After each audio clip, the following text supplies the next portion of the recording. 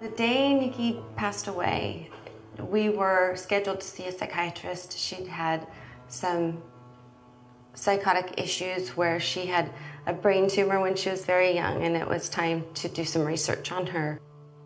I think she was feeling nervous that if she were to go to this appointment, she might get stuck in the hospital, because that had happened before.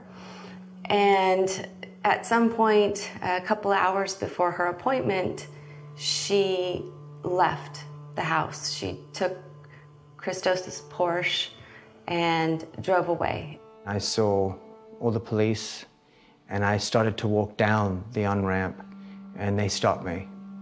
And they said I wasn't allowed down there. And I asked if it was my daughter in the car, or what car it was. They wouldn't give me any information. And then a crane lifted up the car. And once it lifted up the car, I realized it was the Porsche. Adding to the tragedy, a first responder took photos of the nearly decapitated head of the girl and emailed it to some friends. Almost instantly, the pictures were out on the internet and hundreds of thousands, possibly millions, clicked on them. I received emails with the pictures attached. And there was a short time after the accident. It was disguised. I didn't know who the email came from, and I opened it up. The bad ones were very hateful, very hateful towards me, towards Nikki, towards our family. It said, "Dead girl walking, woohoo daddy, I'm still alive." Woohoo. Woohoo. Do you still feel the pain when you receive this? Yes. And it's never gonna leave you? Never. Some of the hate mail was so unspeakably horrifying that we cannot repeat it here.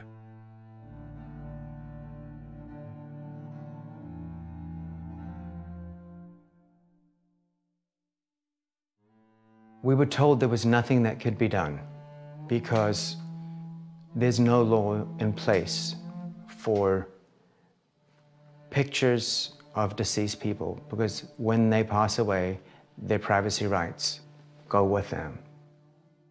I didn't know such depravity existed in humans, and I think dogs treat their kind better than humans treat their kind. It's just, there is no dignity or respect on the internet because we're not held accountable. Nobody's there to tell us not to. I have always believed that the internet is a manifestation of the Antichrist, of evil itself. It is the spirit of evil.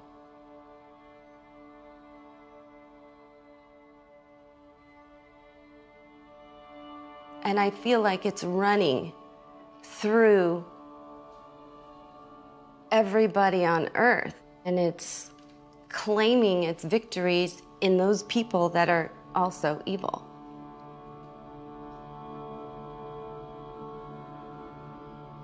We're going to have a revolution not only in our technology, but in our theology.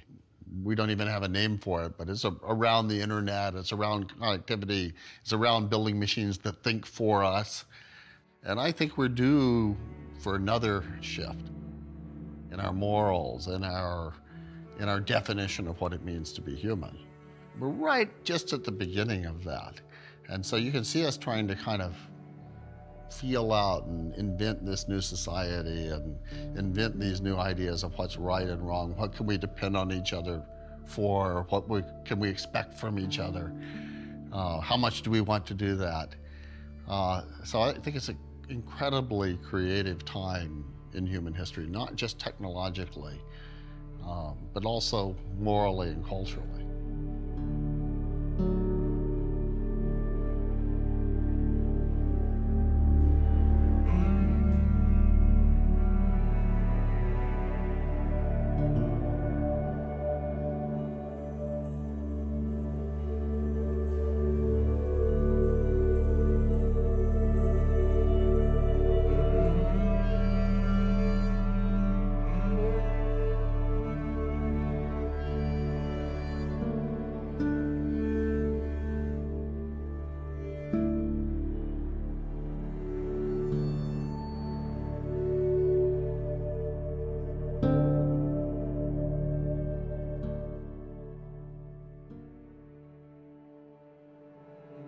This room should know I'm here.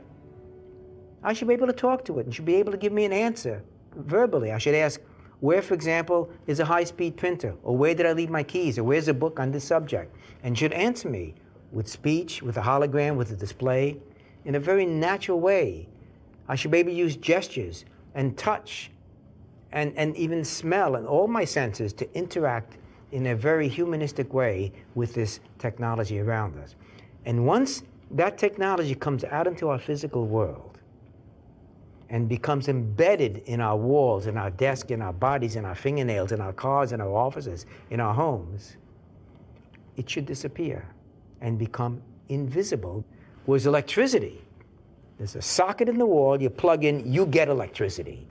You don't care how it's made, it's not a complicated interface. It's invisible. The internet has yet to evolve to that goal I was hoping for of being invisible. I think we're going to get to the point where almost everything we do will be done by machines. And we'll still need people, but I mean, if you ask the question about will there ever be a artificial intelligent machine that makes movies, absolutely yes. Will it be quite as good as yours? No one can even come close. Of course not. But actually, I think almost everything we do, we find machines doing better. And the reason why that's the case is because machines just learn faster than people can learn. What's interesting about the Internet of Things is what you're going to build on top of it for you and for me. I call it the Internet of Me. It is a world where when you walk into a room, the lights dim to your preference level. You may have music that starts up. It may even have complex protocols for how to interact with somebody else's Internet of Me. That's interesting, and the world that will emerge as a result.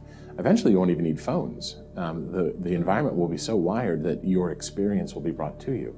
Your calls will be brought to you, your advertising, your content, your work, all of it will come with you. That's an Internet of Me.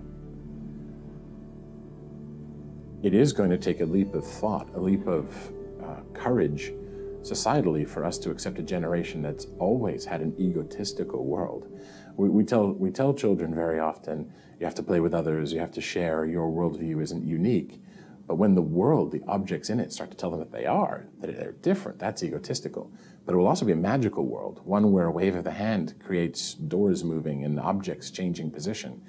But imagine a generation that's never known anything else but that. I deeply regret the fact that deep critical thinking and imaginative thinking, and creative thinking is lost. In my opinion, computers, and in some sense the internet, are the worst enemy of deep critical thinking. Our youth of today are using machines to basically replace their examination of the things they're observing. They don't understand what they're looking at or what they're hearing or what they're learning. They depend upon the internet to tell them and decipher it. They look at numbers instead of ideas. They fail to understand concepts, and this is a problem.